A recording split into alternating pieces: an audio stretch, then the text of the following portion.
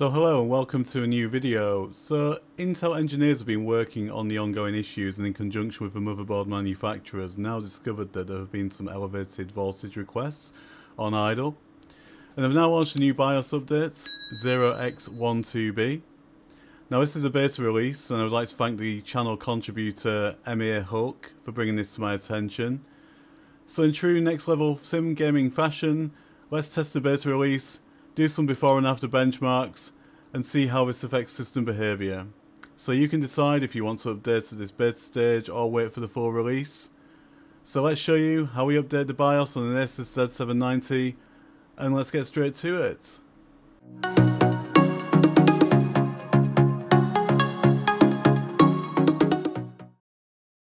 Okay, so welcome back. So if you watch part 2 of the Asus BIOS settings, you will see that we ended up on synchronizing all cores at 5500 MHz and we set an undervolt, and I've been operating my PC like that quite happily ever since. Now with the new BIOS update, it promises to regulate the actual voltage at idle. I did notice that temperatures were creeping up a little bit at idle, so it'll be quite interesting to see if it works. So the benchmark outcome we've got here on R23 is 39122. And then also, as per the other videos as well, we're going to run TimeSpy, so you can see we have TimeSpy running now, and it's going to be an edited version of TimeSpy, so you don't have to sit through the whole thing again. And at the end of this, we'll produce a score. We're going to replicate the same tests. We're going to apply the BIOS update. Going to show you how to apply the BIOS update on the Asus motherboard, and then we're going to compare the results at the end. So just finishing the first benchmark. And you can see that the GPU tests are just running at the moment, and then we'll finally end on the CPU test in a moment.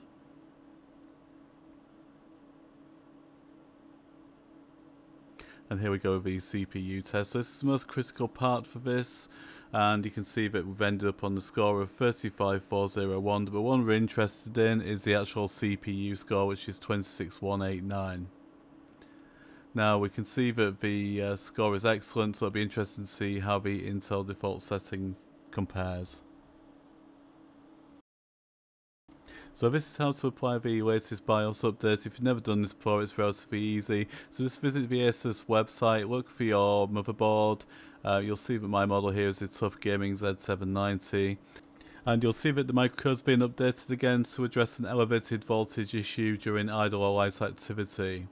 Now you'll see this is a beta version. You may want to wait for the full version release, but obviously I'll give feedback in the description, and obviously any issues that I do encounter I'll obviously make sure you're aware of those. So we just click on download to download the actual file. The file will be zipped, and then basically once downloaded to your computer, you basically unzip the file using the unpacker of your choice. You'll see that it's named here Tough Gaming Z790, and if we unpack it and we click on the BIOS renamer.executable, you will then see that it will open this window here, and it's now renamed the file to the filename .cap. Use a USB flash stick. I've used a 32GB Samsung one here, which is a good reliable stick, and then just simply drag the file onto the root of that USB flash stick. Insert the USB flash stick into your PC, and then what we need to do is we need to then reboot into BIOS. And once we're in the BIOS, we need to then load as normal, and we then need to go onto the menu screen, the advanced mode, and then along the top it would tab across to tool, and you'll see we have the Asus Easy Flash Free utility. Simply click on that, and then we will then see the list of drives displayed. Now it's a 32GB USB flash stick that I have, and you can see that if we scroll down to the top, FS8, and then we click on that, we'll see the cap file that was renamed by the BIOS renamer. Click on enter, and you'll see that it gives you a warning. Just make sure obviously you're aware of your BitLocker recovery key before you do this, because it will basically relaunch into BitLocker. Once you're confident you've got all that information, basically read the file, and it will just confirm the BIOS version update, which is 1666, and then it will go ahead and update your BIOS. Now this is rapidly accelerated, it takes around 10 minutes or so. Once done, it will just advise you that that's been successful, and it will reboot. So once we've rebooted, back into BIOS again, it'll come up with this warning screen, and basically we just need to press F1. It's just saying to press F5 to load the factory default settings, which we're going to do when we're in here. And we're going to reset back to factory defaults. Now make a note of all the settings that you've got in there before you do this. The only thing I'm changing in here before we go back into Windows is I'm just setting the XMP to tweaked and 7200 mega transfers. And then what we're going to then do is we're going to go into fan configuration and set the desired fan curve. So I prefer to use turbo, and with the settings as you can see here.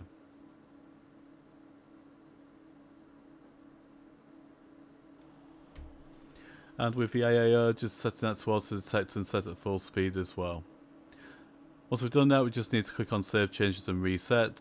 And once we're loaded in, we're going to run Cinebench again. This is Cinebench using those Intel default settings, so it'll be interesting to see how it compares.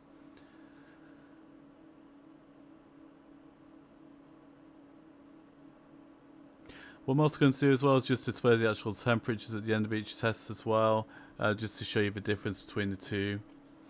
So the outcome of the Cinebench R23 test is,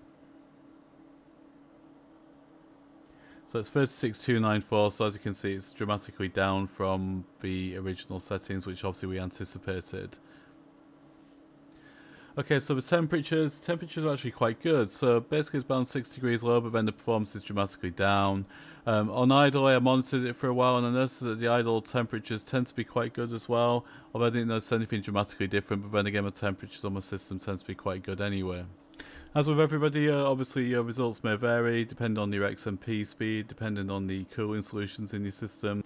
I'm using a Corsair 360 AIO IQ, and the cooling's been very good, certainly no issues. The only thing I have noticed within here, however, is the Intel specifications recommend a maximum vid of up to 1.55, and I notice it is creeping fairly close to that as well. So what I'm going to show you at the end with our actual undervolt is show you how to lock that down to 1.450, which I find is more than sufficient. So onto the 3D TimeSpy. So once again, this is an edited test, just so you don't have to endure the whole benchmark. So you can see we're on graphics test 1 at the moment. So although I'm not going to be staying on the actual Intel default settings for very long, because we are going to be changing that fairly shortly. However, one thing I did notice which was quite unusual is a lot of mouse issues. So just upon the PC loading, I noticed that the mouse tends to be sticking on screen at some points. It's certainly something I've never observed before, and it'd be interesting to see if anybody else has the same issue. So we're on to graphics test 2. And you can see that everything looks pretty much fine. There's no issues with flapping, no issues with stuttering or anything like that. But it was just the erroneous mouse issue that I found quite unusual. So I didn't really have it in these settings for long enough to monitor it, but I just thought that was something quite strange at the time. Okay, so finally onto the CPU test. And you can see that the frame rate is already down on the FPS score, and the one we're interested in is the CPU score. So an excellent CPU score will be above 26,000, but the boost is kicking in again, so it's very erratic on the actual CPU scale. You can see the FPS score is down around sort of 15%, which is obviously a concern for gamers. And if we look at the actual CPU frequency graph, you can see it's very erratic, and that can obviously cause stability issues.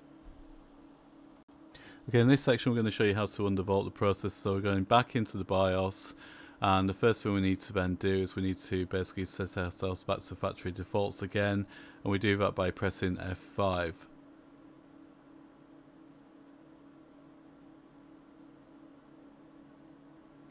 So once we've pressed F5, it'll return everything back to defaults, and you'll see we'll be back at the original page again. We need to then search two things using F9. First one is undervolt protection. We need to remove that to enable us to actually apply an undervolt.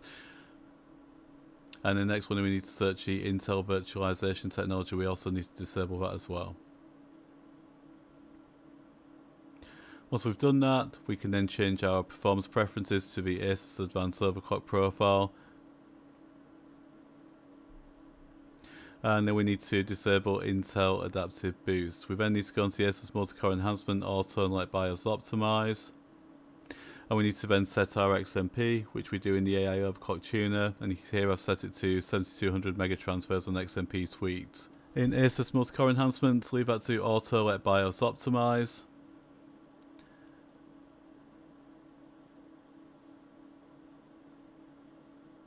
And then we need to set our synchronization of cores. We do that by syncing all cores in performance core ratio. And in this instance, we're going to set the all core ratio to 55, which is 5500 megahertz.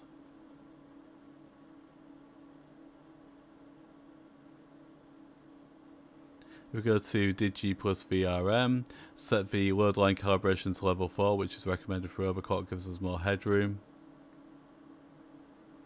And on the internal CPU power management, what we're going to do is we're going to change the settings here. We're going to set the unlimited ICC max to disabled, which will stop it exceeding the 400 amps. We're going to set next.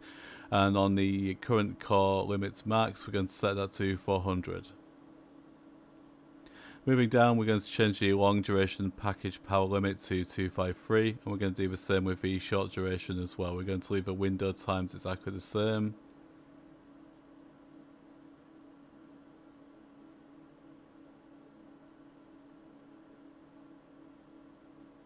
We're going to disable the IACEP, which is current excursion protection.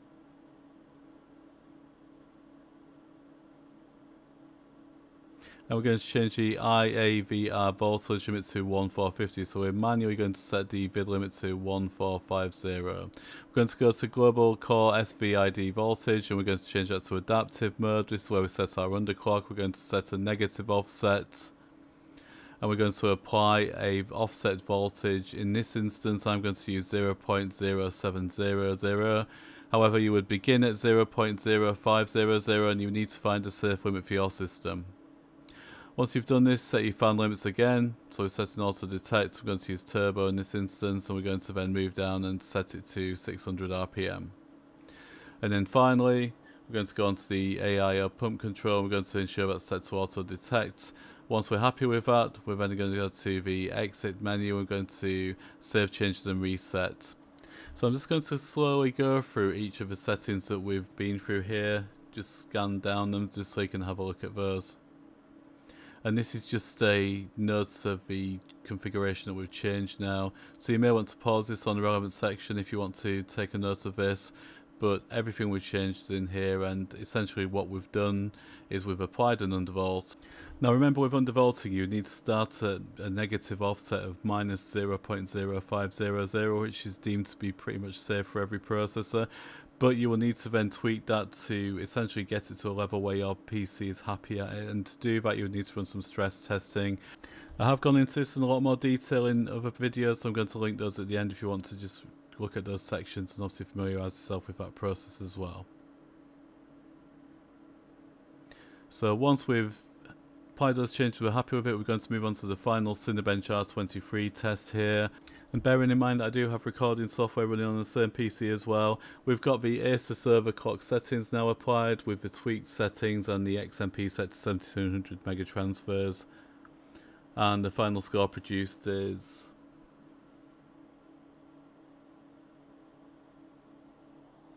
so it's 39,589. Bear in mind that would normally be over 40,000, but I am running OBS and some other software on the PC at the same time. And onto the final temperatures, so you can see that the temperature is still very good. As I said, the cooling solution on the PC tends to be sufficient with an undervolt especially. There's no real difference between the Intel default settings and the undervolts on this occasion, but bearing in mind the performance on the Intel default was vastly below what we see in terms of the actual undervolt application as well. And you can see we've set a manual vidmax, so the vidmax remains under 1.450. As opposed to the actual Intel default settings, which exceeded 1.50. Onto the final TimeSpy score now, so you can see we're on graphics test 1. Quite a lot of people have asked, is the Intel OC settings an actual overclock? Well, simply the answer to that is no. It just essentially allows you to actually set an overclock. It does release some restrictions that the Intel defaults do have. Bear in mind we actually removed undervolt protection, and we also removed the virtualization technology. Neither of those are going to cause system problems. All we've essentially done is we've set an overclock, we've kept it relatively mild. It's going to help your temperatures. The main benefit of what we've done is the actual synchronization of cores, so it's going to improve the actual stability factor. As you've probably seen from many of my other videos, really quite heavily into VR, and in terms of the application of the synchronization of cores and removal of the actual Intel boost, it certainly helps in all aspects of gaming. I've noticed an increase in FPS and an increase in stability. I did have some blue screen issues initially when I did get the 14900K before I actually applied the relative fixes. Now, absolutely nothing whatsoever. There's no issues whatsoever. Temperatures are fantastic. No issues in terms of any blue screens, and certainly no issues in terms of crashes either. So moving on to the final CPU tests, as you can see just here, and you can see that the FPS score is well in excess of 150 at some points and dropping down just to under 100 there. And it gives us a final score of 35,071, which is excellent, but what we're looking at in particular is the actual CPU score, which is above 26,000 still, which is fantastic. That's what we're looking at. And if I scroll down just here, you can see that the FPS is once again back up to just under 90 on the CPU score, which is once again fantastic. And if we scroll down further to the temperatures are still really good, both on the CPU and GPU here. GPU is not going to be affected by any microcode change, but what we're looking at here is the actual CPU clock frequency. You can see it's absolutely completely stable. There's no flutter, there's no issues there. So in terms of gaming, that extra stability is going to really give you that reassurance. I've certainly noticed in VR, I had a lot of stuttering actually initially with the 14900K, however now, no issues whatsoever. And then finally, just as mentioned, this is my PCU specifications. Obviously your results will vary depending on your system. So thank you once again for watching, and there are some links in a moment to other videos which I'm sure you will find of help. A huge thank you to all channel supporters, and if this video has helped you, it would be massively appreciated if you could please leave a like, subscribe and share. Until next time, take care, and I'll see you again soon.